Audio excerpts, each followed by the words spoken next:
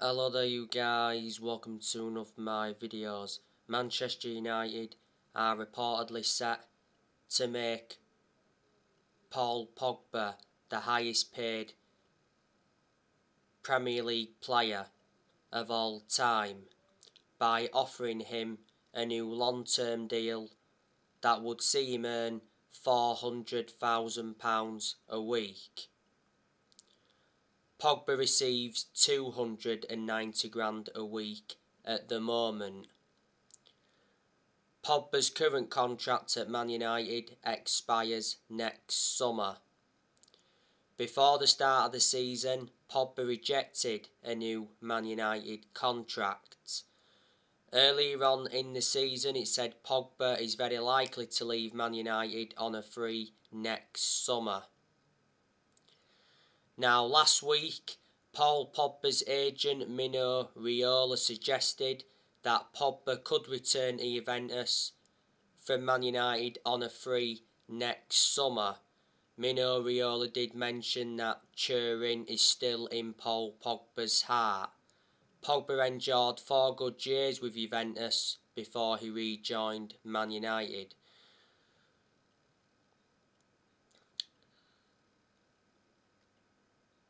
Last week, Paul Pogba's brother, Matthias Pogba, said that Paul Pogba is yet to decide on his future. And he said his contract situation is up in the air. But like I say, I hope Paul Pogba signs a new long-term contract. He's enjoyed a good start to the Premier League season. He's already got 7 assists. He played against West Ham yesterday, made some good runs, seemed to have a minor injury. Pogba produced good performances for Man United in the last couple of months of last season, but at one point last season he was out with a thigh injury for a while and he sustained some ankle injuries at Man United.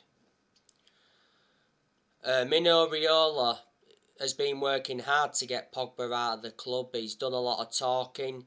He made an announcement back in December last year regarding Pogba. He said Pogba's career at Man United was over. He said he was unhappy and he had to leave and he had no intentions of extending his contract.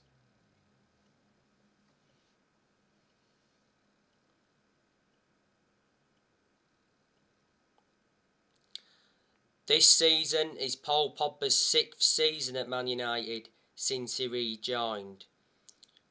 He's won 3 trophies at the club so far. He's our most expensive signing at the moment because we paid 89 million for him. We had him when he was a lot younger under the Sir Alex Ferguson era, but had to let him go due to limited appearances. There has been reports coming out saying that Barcelona want him on a free next summer. Earlier on in the season it said PSG are pushing to sign him next summer. It did say that Pogba is set to join PSG on a free.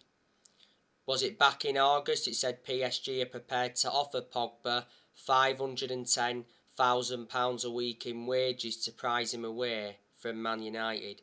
Couldn't get him in this year's summer transfer window because they got Lionel Messi. And a few weeks ago, Defensa Central said that Pogba favours a switch to Real Madrid over the PSG deal. Real Madrid have been relentlessly linked with Pogba. A couple of years ago, Pogba spoke about Real Madrid and his relationship with Zinedine Zidane.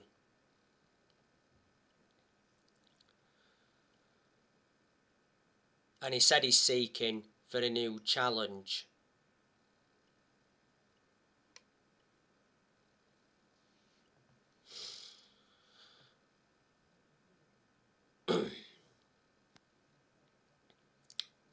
Now obviously you know the news on Bruno Fernandes. Bruno Fernandes is close to signing a new 5-year contract at Man United worth £250,000 a week. Fabrizio Romano said the other week that talks have been ongoing since July between Manchester United and the agent of Bruno Fernandes over a new contract. At the moment, Fernandes is under contract with Man United till 2025. There's an option of a further 12 months. Bruno Fernandes wants to stay at Man United. He's made that clear. Fernandes obviously played yesterday against West Ham. He was unlucky not to score because Fernandes hit the post. Fabianski tipped it onto the post. Fernandes played that crossing that led to Ronaldo's equalising goal. Fernandes scored a very good goal from 25 yards out against Newcastle. He's got his first Manchester United hat-trick in the 5-1 win against Leeds on the opening day.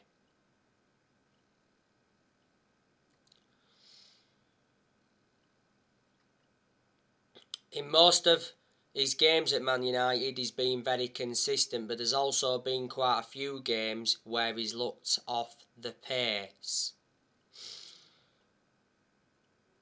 Bruno Fernandes has been at Manchester United now for almost 2 years. Last season he won Player of the Year and he's won Player of the Month quite a few times, reflecting on his good performances. We got Fernandes back in January 2020 from Sporting Lisbon. He's one of our best players and he's one of the best signings we've made since Ferguson retired.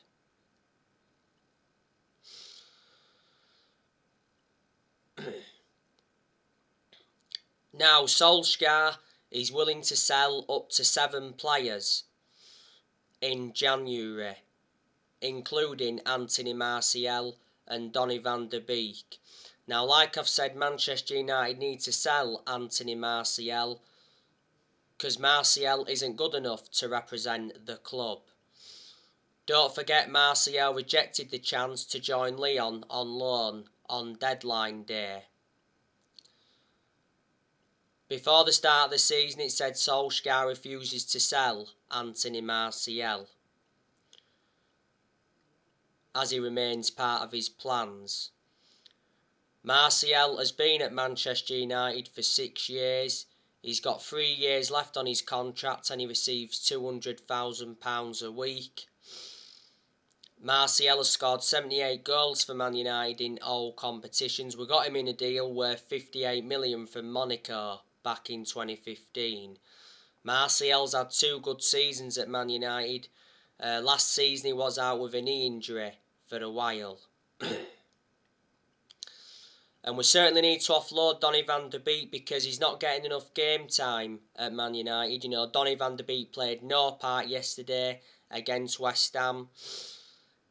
He obviously started against Young Boys last Tuesday in the Champions League, but he got taken off at half-time. And like I mentioned, he shouldn't have been taken off at half-time in that game because Van der Beek was our best player in the first half.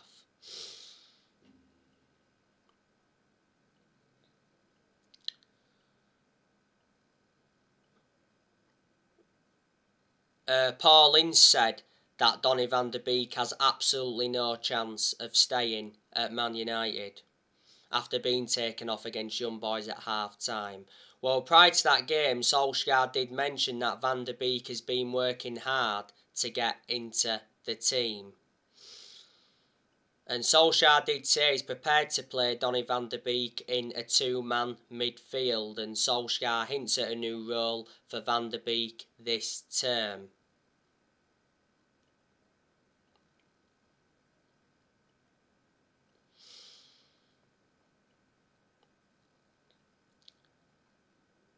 The other week, Donny van der Beek told Ole Gunnar Solskjaer his best position. Van der Beek reckons he will be best served operating as a number 6 or as a number 8. Don't forget, Van der Beek spoke about his Man United future in an exclusive interview with Rio Ferdinand. And the other week, Van der Beek's agent did a lot of talking. Don't forget Solskjaer rejected Van der Beek's exit because Everton were close to signing him on loan. This season is Van der Beek's second full season at Man United. Last season he made 36 appearances in all competitions, but most of them appearances came from the bench. I recall Van der Beek starting just 4 games in the league last season.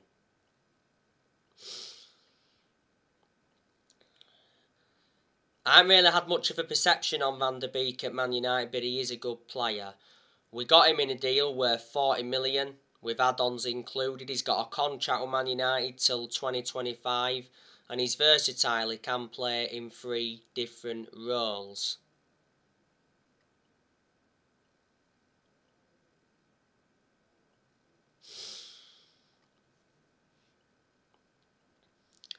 Jesse Lingard, he could be on his way out in January.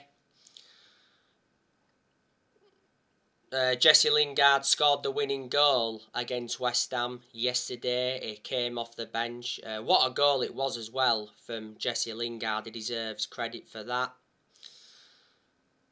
Jesse Lingard, when he came on yesterday, got a good reception from the West Ham fans. Obviously, Lingard was reuniting with West Ham last season. Lingard enjoyed a 4-month loan spell with West Ham and made an impact. Now, prior to the game against West Ham, Solskjaer did say that Lingard will be a Man United player next season. We're looking to extend his contract. Lingard's current contract at Man United expires next year, and the other week it said Lingard rejected a new Man United contract offer over playing time concerns, despite him being in the last year of his deal. Lingard has been part of the club for a long time. There's a good chance we're going to offload Phil Jones in January. Jones doesn't get in our 11 and he's always been inconsistent. When the summer transfer window was open, it said Phil Jones is set to stay at Man United this season after Solskjaer told him he remains part of his plans.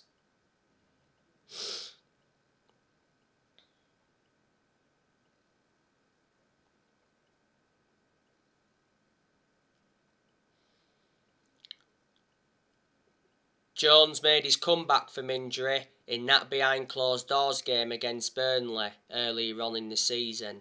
This season is Phil Jones' 11th season at Man United.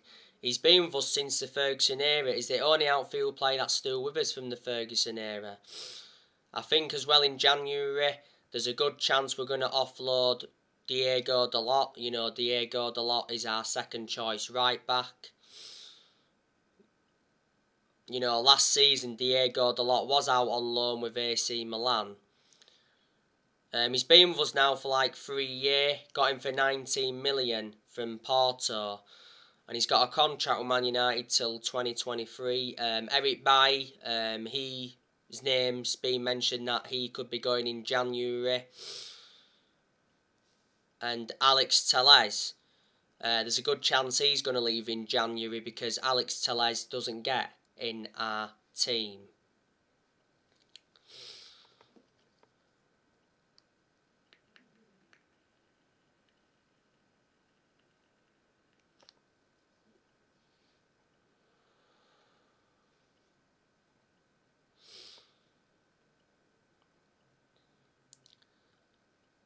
So there you go. Manchester United have got a title-winning squad. So the time for excuses is over. Well, a few weeks ago, Solskjaer told his Man United squad that it's better than the 1999 treble-winning team that Ole was part of. We've got the best player in the world in Cristiano Ronaldo.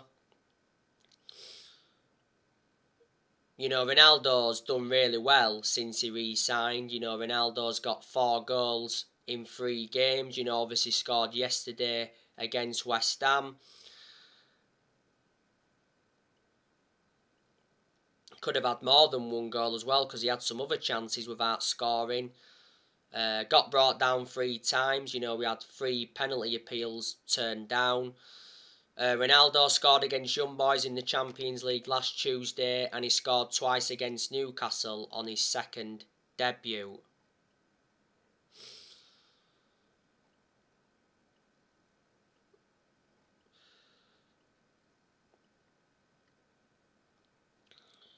We got Ronaldo in a deal worth 19.8 million with add-ons included. Ronaldo signed a 2-year contract with Man United with an option of a 3rd year. Ronaldo's already hinted that he's looking to stay at Man United beyond his current contract. Ronaldo receives £480,000 a week, so he's the highest earner at Old Trafford. And Ronaldo wears the number 7 shirt. You know, Ronaldo is already the all-time record scorer in the Champions League, and a few weeks ago he became the all-time international top scorer with 2 late goals against Ireland.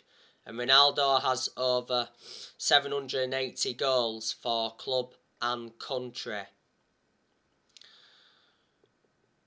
When Ronaldo returned, he gave a speech to his Man United teammates.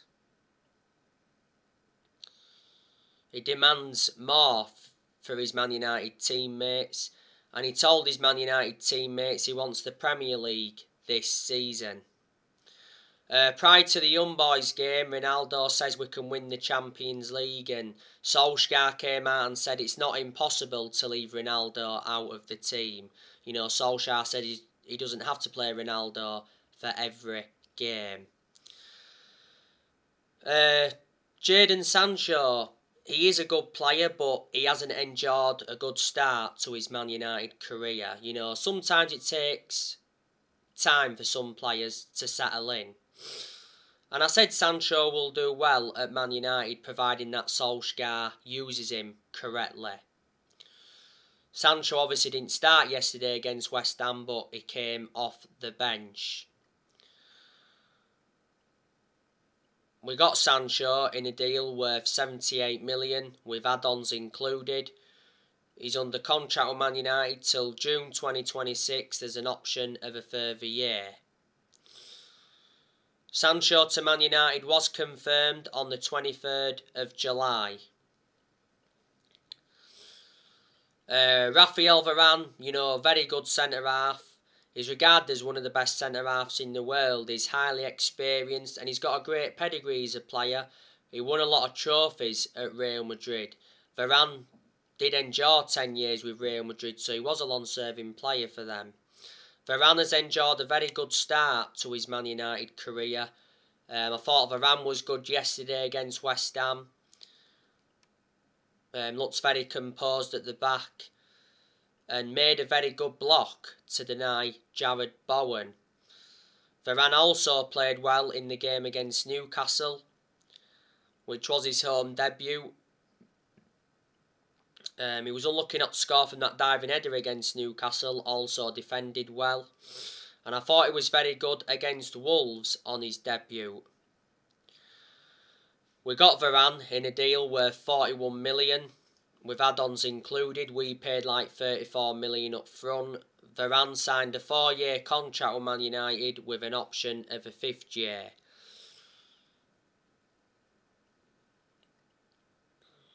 Varane got given the number 19 shirt, didn't he?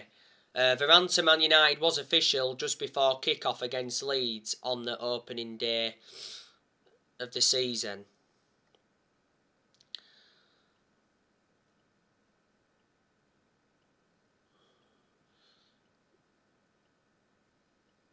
Harry Maguire, you know, he's a decent centre-half. You know, he's had his good games at Man United. He's also had his bad games. Like I've mentioned, we should get the best out of him now with Varane alongside him. Maguire wasn't too good though against West Ham yesterday. Obviously he made a mistake in the first half, which could have been costly, but it wasn't costly. Maguire was a big miss for us towards the end of last season because he had ligament damage in his ankle.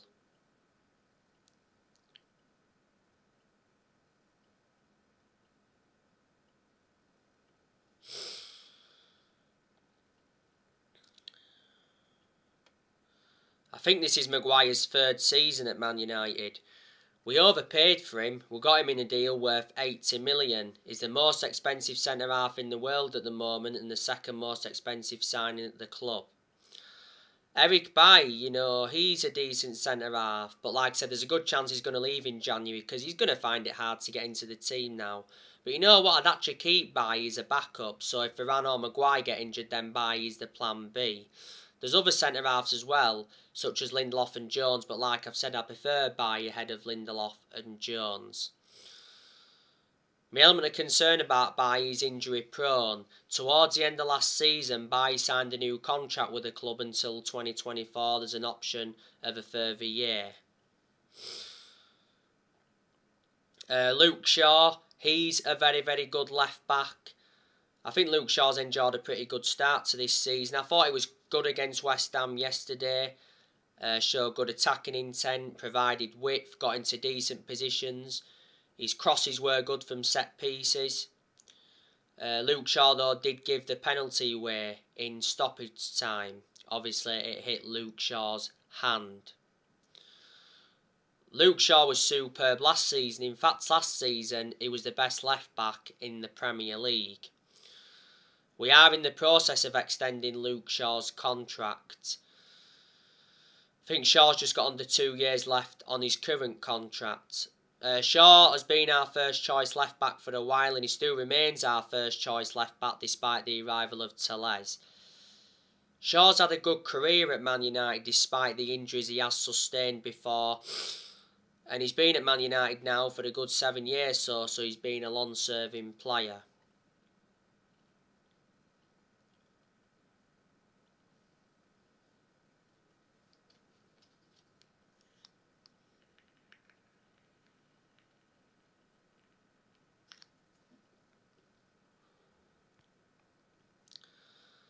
And Wan-Bissaka, I think, is a decent right back. He has had some poor games though so far this season. I think Wan-Bissaka needs a rest. He played yesterday against West Ham. He did well in the first half, but then in the second half he was anonymous. I think that sending off against Young Boys has had an effect on Wan-Bissaka. And Wan-Bissaka could have gave away a penalty yesterday in the game against West Ham. Because I think he went in on Souček. So there's definitely aspects of Wan-Bissaka's game that's got to improve. He's got to get forward more. He's got to be better from wide areas. His crossing's definitely got to improve as well. But I think defensively he's always been superb more or less. Despite what I've just said regarding Bissaka, I still think he's one of the best right-backs we've had since Gary Neville. This is his third season at Man United. We got him in a deal worth 50 million from Crystal Palace back in the summer of 2019. David De Gea, very good goalkeeper. I think he's done well so far this season, De Gea was in goal yesterday against West Ham. Obviously made a match-winning save. Obviously saved Mark Noble's penalty in stoppage time. And he made a good save with his feet to deny Jared Bowen. That's all that De Gea had to really do in the game. De Gea also made good saves against Southampton and Wolves. This season is De Gea's 11th season at Man United.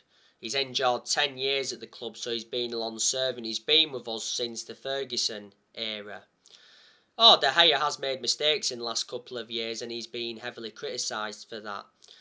But a few years ago, De Gea was regarded as the best goalkeeper in the world. He's won everything domestically at the football club and he's made over 500 appearances for Man United in all competitions.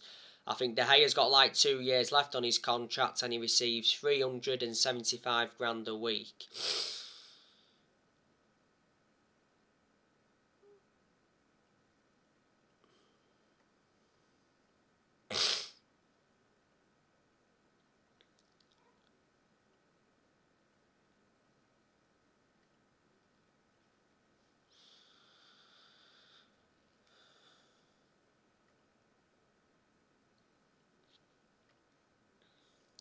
Dean Henderson, you know, I think he's a decent goalkeeper. Henderson hasn't been in goal so far this season because he's been unavailable. Obviously, he had to recover from COVID-19. Henderson did well in a lot of the games he was in goal for last season. You know, his distribution was good and he kept a lot of clean sheets. Henderson's got that experience behind him because he endured 2 successful loans with Sheffield. He's also had other loan spells before, and before the start of last season, Henderson signed a 6-year contract with Man United, so reflecting on that, he committed his future to the club.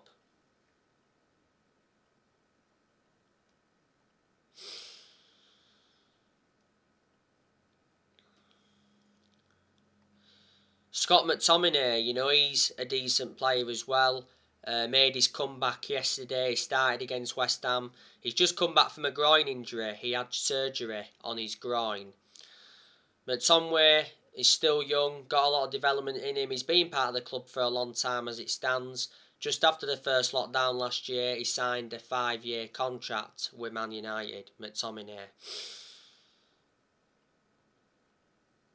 Paul Pogba, he's obviously very good as well. Enjoyed a good start to this season. Bruno Fernandes, also very good. Mason Greenwood, he's good as well. He's enjoyed a good start this season. Greenwood scored 3 goals so far this season. Obviously started yesterday against West Ham and then obviously got taken off. Didn't play any part against Young Boys in the Champions League last Tuesday. Greenwood has been an absolute revelation since he broke into our senior squad. Greenwood made his senior debut for Man United back in 2019. He's been a United player since the age of 7 and last season he signed a 4-year contract with Man United. He deserved a new contract reflecting on his good performances. Greenwood's got a long-term future in Man United. Cavani, you know, he's made an impact since he's come in as well. Cavani's recently been absent. Cavani will probably leave at the end of this season. Marcus Rashford, he's also good when he wants to be, but he has enjoyed his bad periods at Man United. Rashford was out of form towards the end of last season and he has become injury prone, which is a concern. I recently give you the news on Rashford. Rashford recently looked sharp in training after shoulder injury operation. I think Rashford's expected to return in 3 weeks. Rashford seems to be more effective on the left than he is on the right and up top. So there you go. We have got a good squad.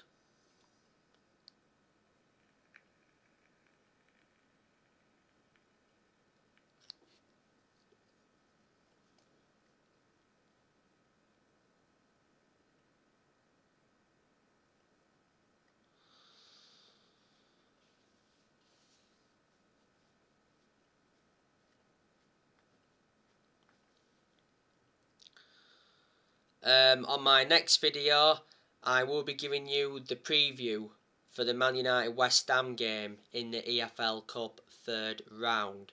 So anyway guys, that's everything to update you for today. Drop your comments, likes below on the channel. If you do, consider subscribe as always and take care. God bless. See you all again very, very soon.